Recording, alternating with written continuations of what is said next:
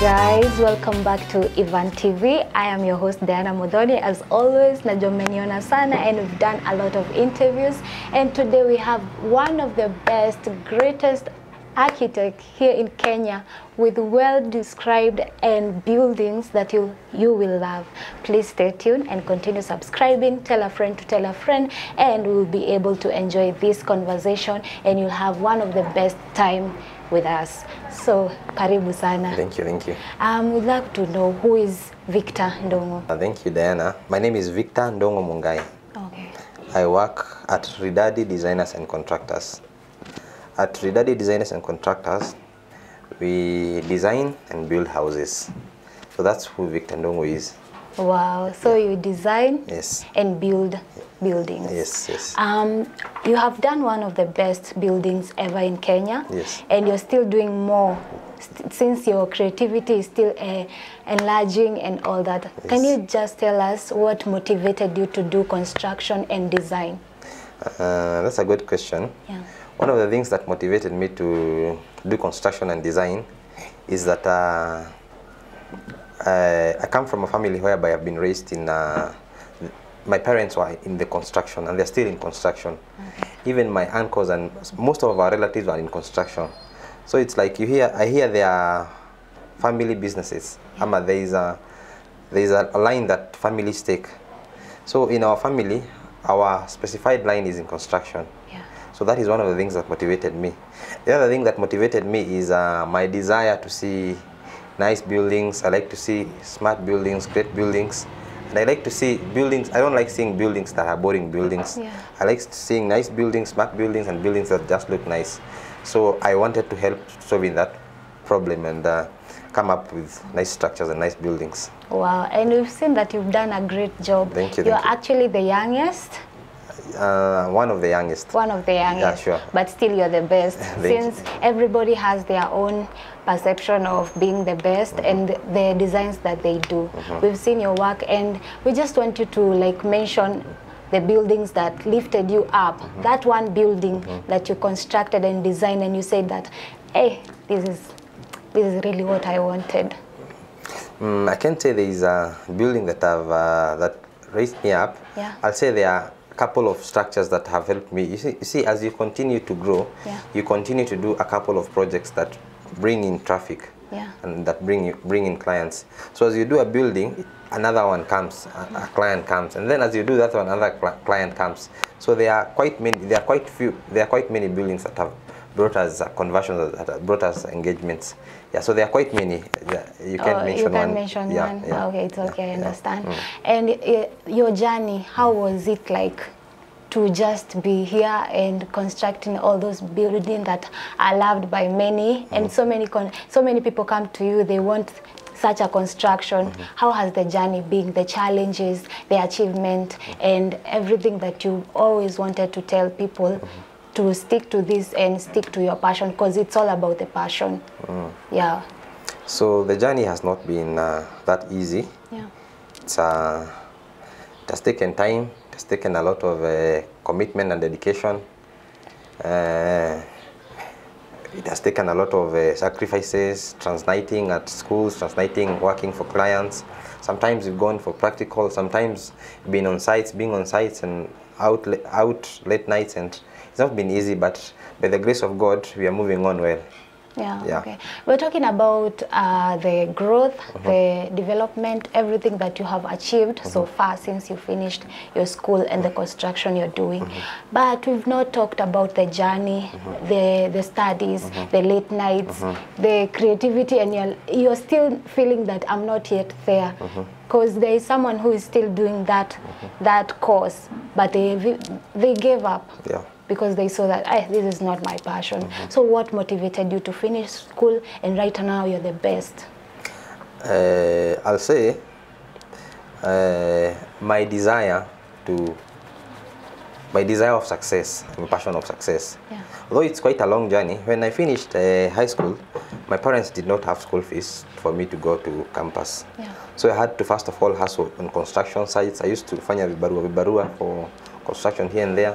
And then when I went to school, I had to be motivated. I had to be on track. I had to keep on the fire moving, because I mean the wheel moving, because one, I had not come from a good background, so I had goals and dreams I had to achieve. Yeah. So it has not been easy, but by the grace of God, I'm proceeding and proceeding. Wow. Yeah. So your parents still pushed you and they were standing with you? Yeah. So can you say that you helped them to educate you, or you educated yourself? We helped each other. Oh, you helped each other. Yeah, that's nice, because there's someone out there, they gave up on their career because their parents could not educate them. Maybe they even just started something else, other careers, because they saw, I cannot do this. So hearing from you that your parents supported you and you helped them out is so inspiring to someone out there watching, and they'll be able to understand that we also need to help each other, because basically you are 18. There are things you need to do so that your parents can see that you have reached that goal.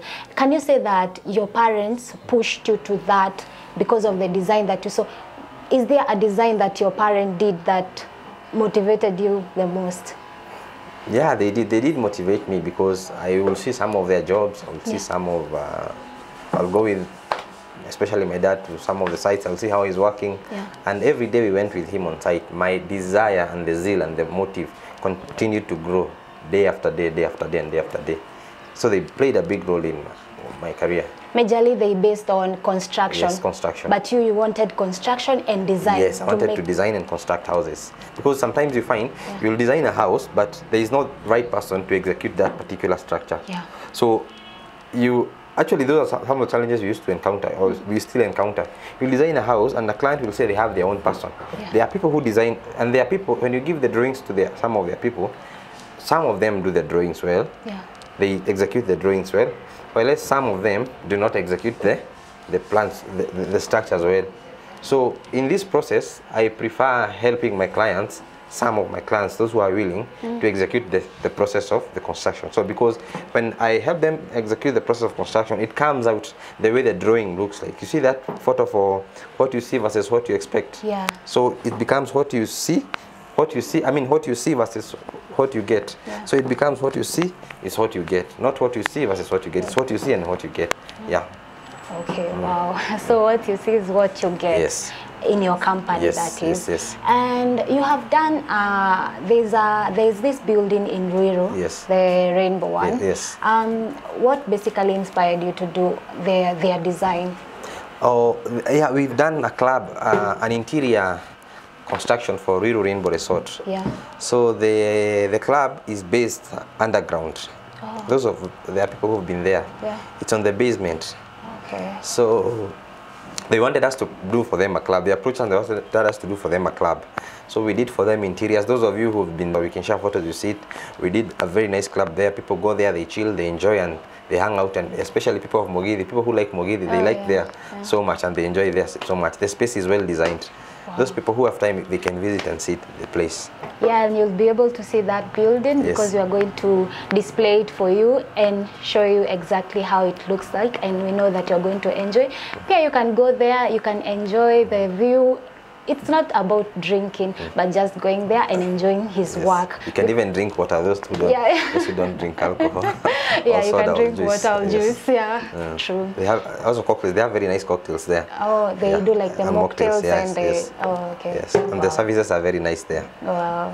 Okay, so they'll enjoy. I know you'll enjoy, viewers, because we are going to display it for you. And let's take this commercial break. Hello guys, welcome back. And yes, we're still joined by this amazing man who has been really good, and he has done the best thing. He's an architect, a designer, and he has constructed great buildings like you saw earlier on our video. We showed you the house that he has built, and we hope that you're going to go there. And as we continue, please tell us the company, the name of your company, and what exactly you do.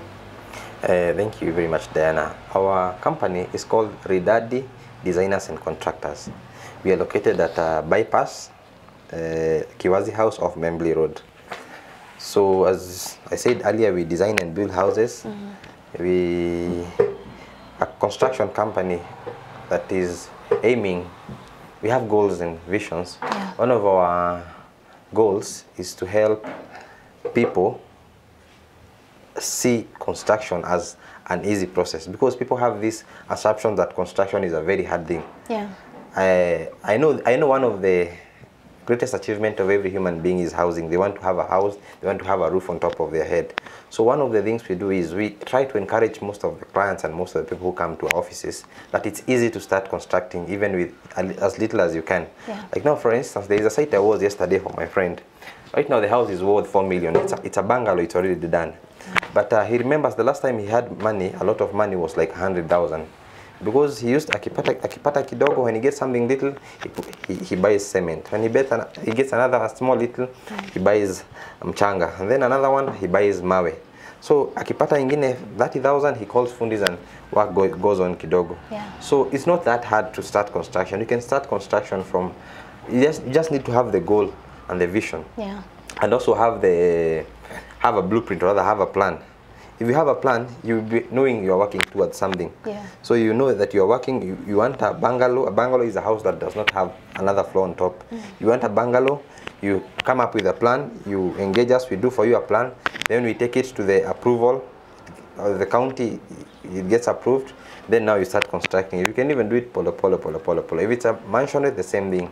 You give us your idea, because one of our goals is to turning our clients' imaginations into reality, or rather, bettering the ideas of our clients. Okay. If a client brings an idea to us, they tell us they want a house, there's another client who was in our office the other day, they want a house, a mansionette, that will have a swimming pool on top. So my goal is to help you achieve that. Yeah. You can have a house, a flat roof mansionette, have a pool there, and have some place you can relax there and get to enjoy your house. So our goal as Redadi is to help our clients to achieve the ideas and to better the ideas of our client. So that's what we do. Wow, yeah. Okay, that's nice. And you can basically tell us about the vision and the mission, where you're looking forward to do. Which great project do you have, and what are you working on right now? Okay. Yeah. So our vision is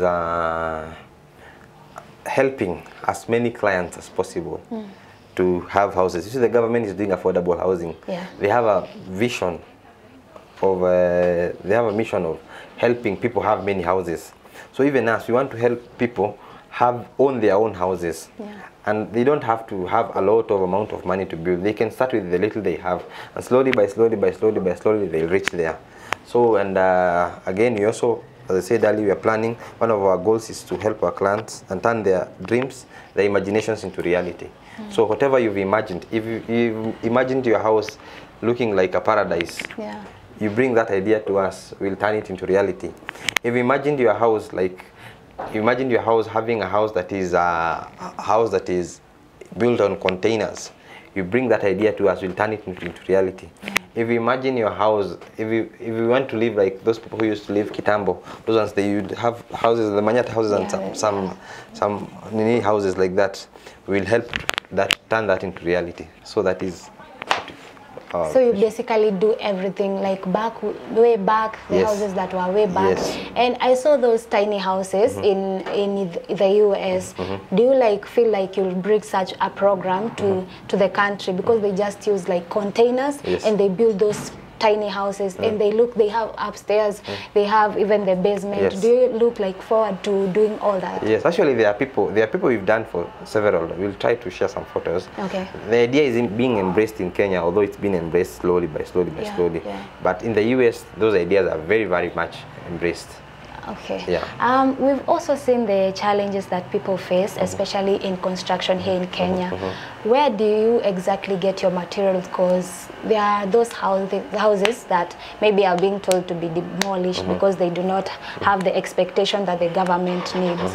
But your houses are doing well, they are standing, they are taller buildings that you've done. So what exactly would you tell someone who wants to get the materials and they are also in the business of construction and design? What I'll tell people is, okay, one of the reasons that makes buildings fall, yeah, is the foundationing of the building. So there are areas that are destined for tall buildings, depending on how the rock looks like. Okay. That's why it's always important to have a topography report from the engineer. That one helps you to affirm wherever you are to construct, the building is fit to stand there, to stand there. Yeah. So, but to my fellow constructors, my fellow colleagues who are in the same industry, Yeah. I'd advise them to look for, there is a test that is done for good material. So if you have a good profession, of course they must be knowing how to test for good quality of material. So I'd advise them to choose the best materials for their clients and from the best places of their clients. So yeah, that's exactly that. So basically the client will help you so that you can be able to get the materials, or you're the one who is going to... We are the ones who help the client. Oh, The client, in most cases, the client does not understand the right material. Okay. We as the professionals understand the right materials that could do well at a certain area.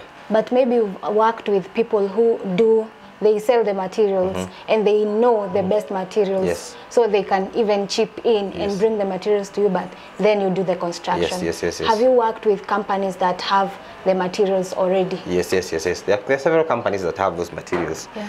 Cement, sand, they're suppliers of sand, suppliers of stone, suppliers of finishing, size and everything. Those names are quite many, they are quite many. Do you stick to like one company, or maybe you can try other companies? We stick to the right product. Or to the right product, Yes. not to the company. Yes. Okay, that's nice. So yeah, also I wanted to understand what is the process of construction design. Did you like feel like the design is way better than the construction, because the construction is just a building, but the designs now come to fit in and make the building look the way that person, the partner that you're doing for, want it to be like? The process, basically the legal procedures you have to follow, everything to be able to bring the building to stand. That's quite a good question. Now, one of the processes of construction is understanding the client's idea. So you understand, it's called a client brief. The client briefs you whatever spaces he wants. I want a house with these bedrooms. I want a house with this wash. From the working drawings, you produce blueprints that are submitted to the county government. Actually, most counties require like around 5 copies blueprints.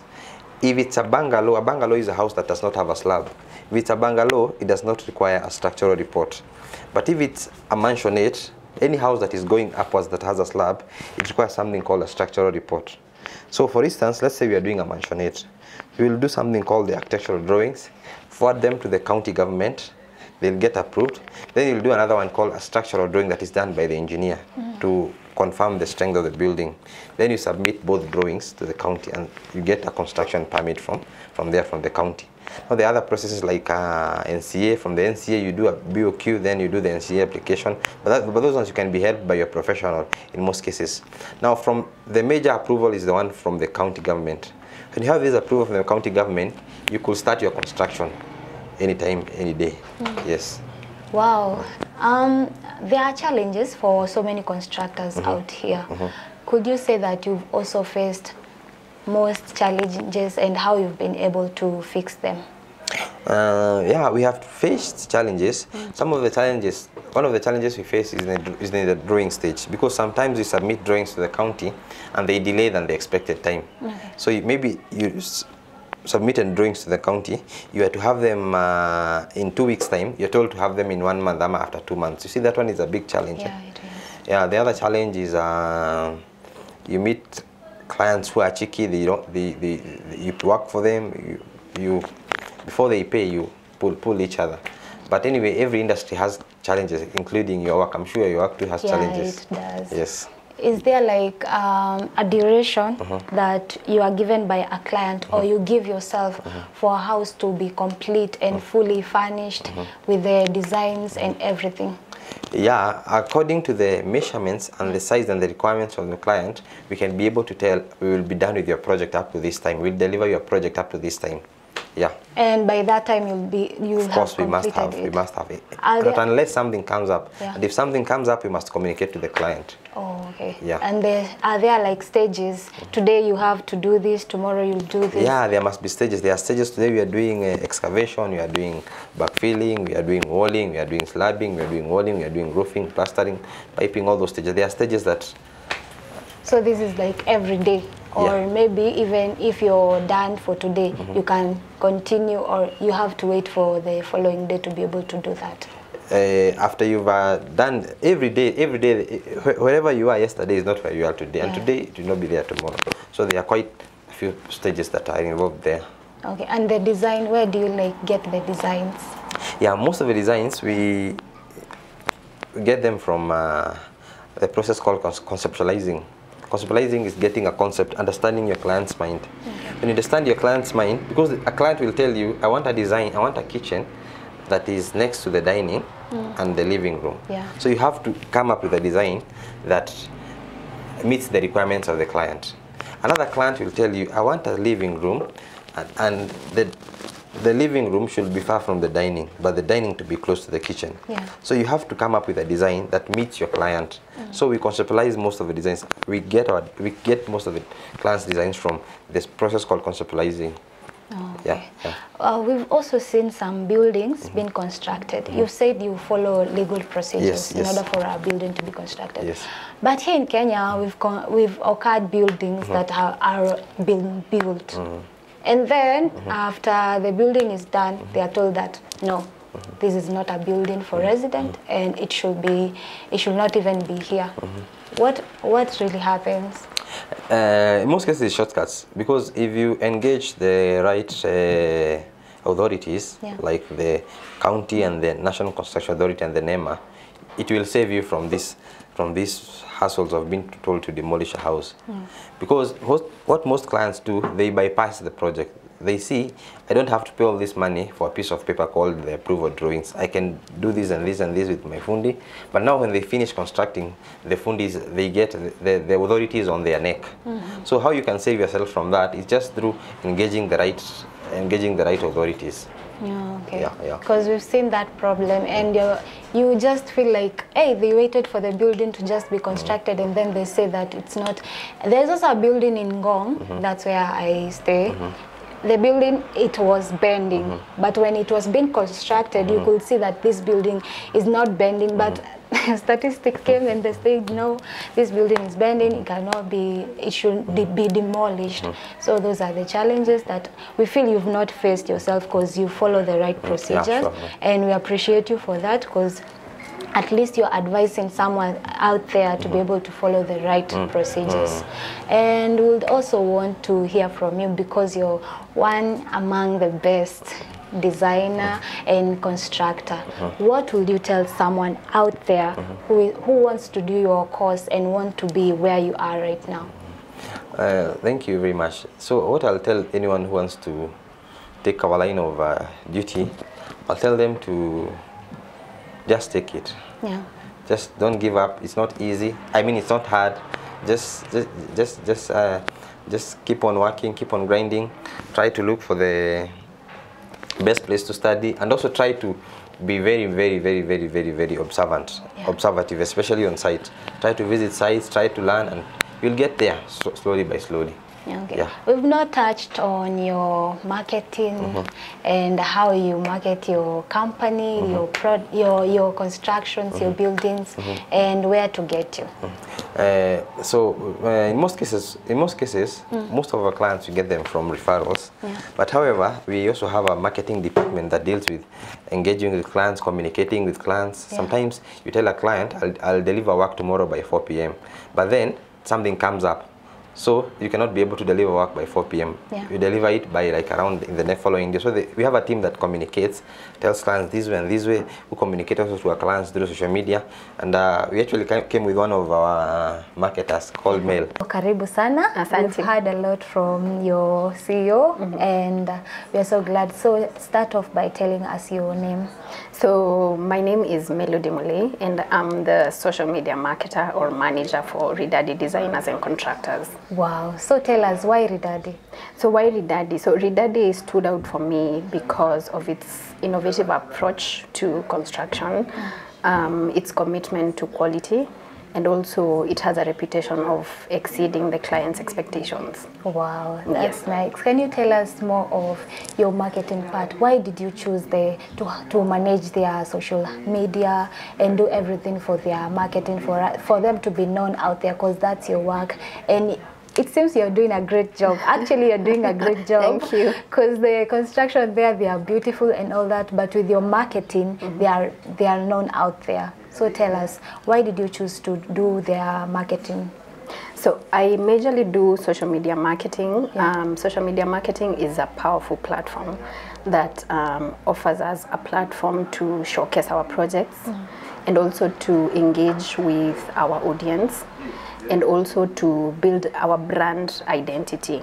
And also on top of social media marketing, we also utilize email marketing and website optimization, and we also partner or collaborate with people in the industry so that we can meet the needs and expectations of our target audience. Wow. Are there like challenges that you faced doing marketing and how you solved them? Sure. I believe in every work has challenges. Yeah, in marketing, there are challenges like difficult clients. There's some that are really difficult to deal with. But then in marketing, you have to listen. You have to listen to the client and be sure when you listen to the client and just try to execute what they want, then you're gonna be good to go. So it's just like they're saying that the client is always right. You're right. Okay, so please tell us your social handles and where people can find Ridadi. All right, so you can find us on all social media platforms. You can find us on TikTok, ridadi.designers. You can find us on Instagram, Ridadi Designers and Contractors. You can find us on Facebook, Ridadi Designers and Contractors. And we also have a LinkedIn, Ridadi Designers and Contractors, and we have a website. Wow. Ridadi Designers and Contractors. Everywhere Ridadi. Everywhere Ridadi. Okay, thank you so much for coming. We hope to see you next time for another segment where you'll be able to explain to us all about your career, because it's a wide career. Sure. And you've done a good job. Thank you. As a young lady, you've done your best. You're still going on, and we love your work. You're representing us. And today being a Women's Day, we wish you a happy Women's Day. Thank you. Happy Women's Day to you as well. Thank you so much. And yes, viewers, has been it for us here at Evan TV. We hope that you learned, you enjoyed, and you were entertained. Bye for us. My name is Diana Mudhoni.